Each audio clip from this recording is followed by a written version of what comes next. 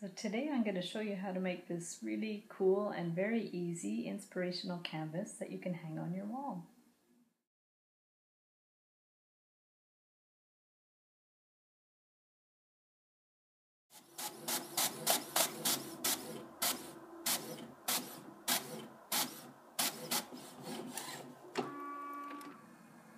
For the background of my inspirational word, I'm going to use just a canvas from the dollar store and just some regular acrylic paint that you can also get at any craft store or the dollar store. I'm going to do blue, but I want it a little bit lighter, so I'm going to mix it with some white because this is just going to be the background. And you want to mix enough that you have enough to cover the whole canvas, otherwise you'll have to remix it. So once you're happy with your color, you're going to start painting your canvas, and you're going to paint the whole background one flat color. So it's actually easier to get an even coat if you use a mini roller and you roll your paint all across, and then it becomes much more even, and then you're going to let it dry. And if you want, you can even get some white paint and sponge some little clouds in the background too. So just free flowing, you don't really need to have any kind of pattern to it. So you can just kind of wing it and get some paint and make some clouds. So I printed out the word believe, and I ended up using the font Impact in the 200 size. And I printed it in landscape and Word. And what I want to do now is just tape some Mac Tack on top. So Mac Tack is clear, sticky on one side. Sometimes people use it for shelf paper. Sometimes people use it to cover books with. You can get it probably in most craft stores, maybe hardware stores as well. So what I want to do is trace the word believe. So I'm going to go with my Sharpie, and I'm going to be very carefully trace the letters. If you have trouble seeing through the Mac Tack, you can actually mount this on a window, so it'll be easier to see the letters through it. And what you want to do now is we're going to remove it, and we're going to put this on a cutting board so we can actually cut out the letters with an X-Acto knife. So I just use this old tray as a cutting board, and now we want to very carefully cut just to the inside of the black lines, because this is pretty thick lettering. So we're just going to cut the whole thing around. Now it is a little tricky to do the curved letters.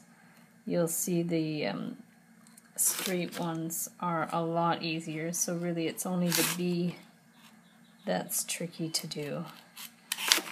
And the other thing about the B is you're actually going to have to keep the inside bits, because we'll want to use those when we stencil it on the canvas. So we'll remove this B, but we're going to cut these out and keep them so we can stick them onto the canvas. So we'll just kind of cut straight down and cut like the half circle.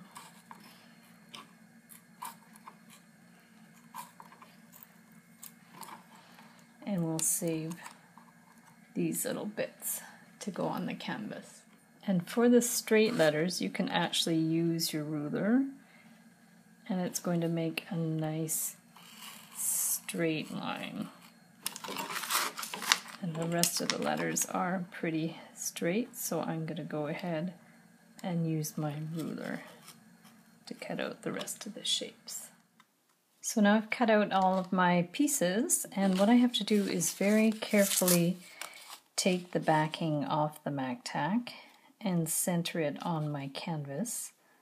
And you want to make sure that the canvas is very dry, otherwise it's going to peel off the paint. So now I'm going to very carefully remove the backing off the Mac Tack.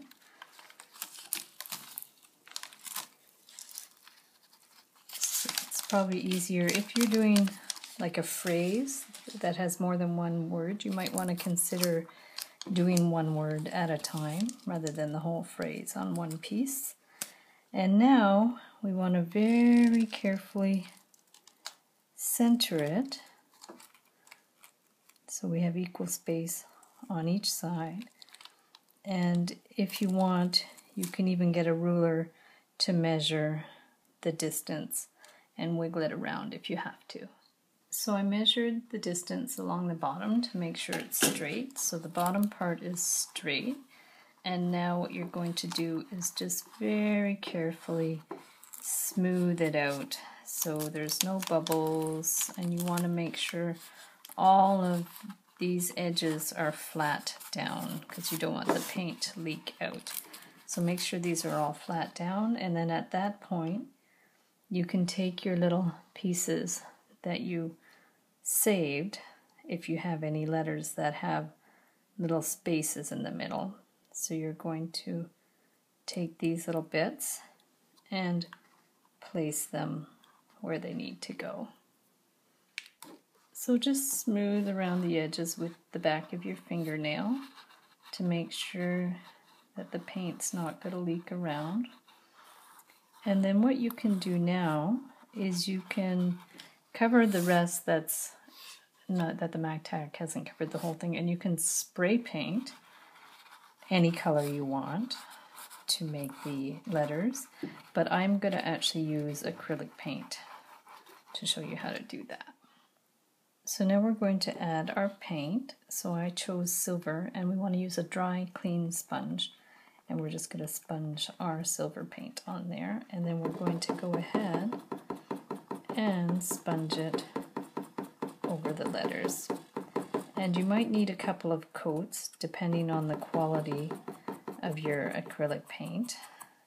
So I'm going to go over it once and let it dry, and then go over another time. Okay, so now I've painted 2 coats, and I'm going to remove the MAC tack. So you want to carefully peel it up like that, and you do want to make sure it's dry before you peel off the MAC tack. If you want to reuse the stencil, you probably can a couple of times, but just be careful because it could rip. So we'll just peel it off like that,